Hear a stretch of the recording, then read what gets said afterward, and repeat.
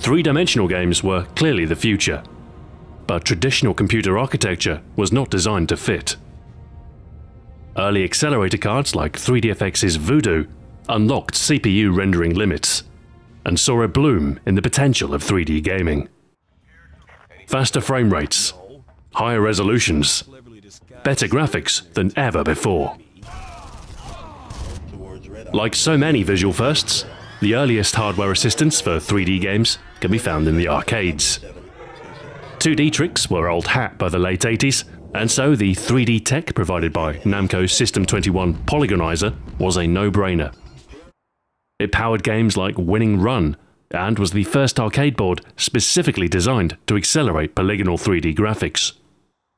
Others followed suit, and in the arms race at the arcades, hardware 3D graphics would become the de facto attract mode. Similar hardware assistance found its way into the home consoles too. The Super NES's Super FX chipset was a latecomer to the 4th gen, and provided faster polygon rendering. By the 5th generation, a graphical coprocessor was a must. Polygons were hot, and the hardware had to match. Once 3D cards reached the PC market, they quickly became a must-have accessory for gaming, and the modular nature of PCs has helped them to establish unchallenged graphical dominance since. Games like Doom and Quake pushed sales of powerful 486 and Pentium-class CPUs, and when paired with a dedicated GPU, not much could touch the PC's power. It was first-person shooters that garnered the most attention for their graphics, with games like GL Quake getting early support for 3D acceleration. By 1998, the first wave of shooters designed to take advantage of such hardware started to roll out. And the first Unreal was certainly a head-turner in its day. With a silky smooth frame rate, coloured lighting, detailed textures and level geometry, Unreal and its engine would quickly become associated with cutting-edge graphics. Its technology would go on to power many other games. More than just an impressive-looking demo, Unreal would prove to be a powerful and portable platform. Id Software's tech behind Quake would see similar reuse, powering games like Half-Life amongst many others. By the end of the millennium, the popularity of 3D accelerator cards was such that Quake 3 Arena abandoned its support for software rendering entirely. Any PC gamer without a 3D card at this point was left playing solitaire. FPS was the dominant genre during this explosion of 3D acceleration, and this wouldn't change much in the future. The early 2000s brought with it a wave of follow-up titles to the emergent franchises from the previous decade, and in each instance they brought an expectation of superior visuals. Sequels are also expected to raise the bar in terms of gameplay, and so some had quite a reputation to live up to.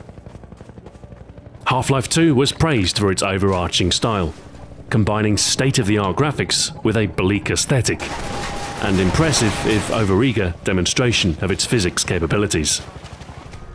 Similarly, id Software had quite a task ahead when they stepped up to produce a sequel to the legendary Doom. Doom 3 saw a radical departure from the brighter graphics of the original, with the game fully embracing very dark environments. The dim lighting did help ratchet up the atmosphere, however, and your reliance on a flashlight to carve out a narrow cone of vision made for some tense moments during monstrous encounters. It was a departure from the original both in style and substance, a tech-focused game which embraced new generation features, unified lighting and shadowing, and a detailed world with more complex animations. However, amidst all this new technology, some techniques turned stale. It seems that the popularity of World War II shooters during this time left a lasting impression. The gritty brown hues these games use became quite the trend for a while, with developers desaturating colours as part of an effort towards realism. The origin of the style can be traced to Quake, with its subdued tones imparting a gothic industrial charm, but an aversion to bright colours would later permeate games across all genres. The minimalistic approach of Shadow of the Colossus was reflected in its palette choice, with subdued tones complementing the game's restrained style. Other uses are less fitting.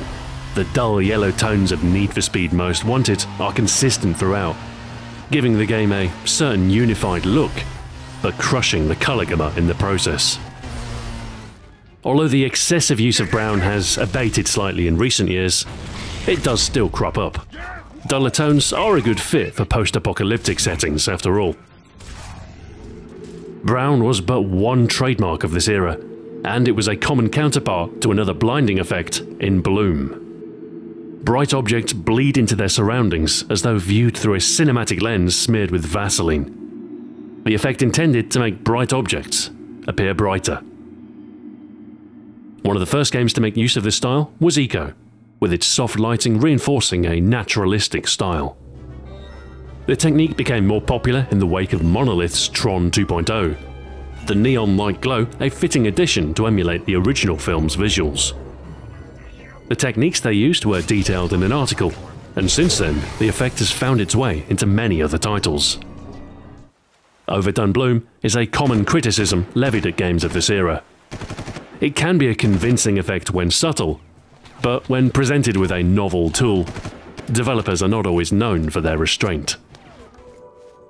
More recently, the effect has been toned down, and can help an otherwise flat-looking scene by simulating the higher dynamic range of natural light, or by adding a touch of cyberpunk-inspired neon flare. While dull tones and cinematic effects are both intended to inject realism into games, some took a more stylized approach instead. Cell shading is the deliberate use of flat color and inked outlines to give 3D images a cartoon-like appearance. Early titles like Jet Set Radio embraced the style and catapulted it into prominence. And it served as a pleasant reminder that not every game has to drudgingly adhere to reality. The style can be divisive, however. The Legend of Zelda: The Wind Waker's visuals are striking, but the game's sales are overshadowed by the much more successful Ocarina of Time, a fact sometimes attributed to the cartoon style. It marks a deliberate shift in focus towards a more cohesive aesthetic instead of photorealism. This was a departure from a time when every new game was expected to make a major leap forward in visuals, an important realization as video game budgets spiral ever upwards. The middle of the millennial decade ushered in the start of the 7th console generation, and marks our arrival in a contemporary era. 3D technology was mature, and hardware more powerful than ever. So, where do we go from here? Join me in the final part of this series for the past, present, and future of video game graphics. Until then, farewell.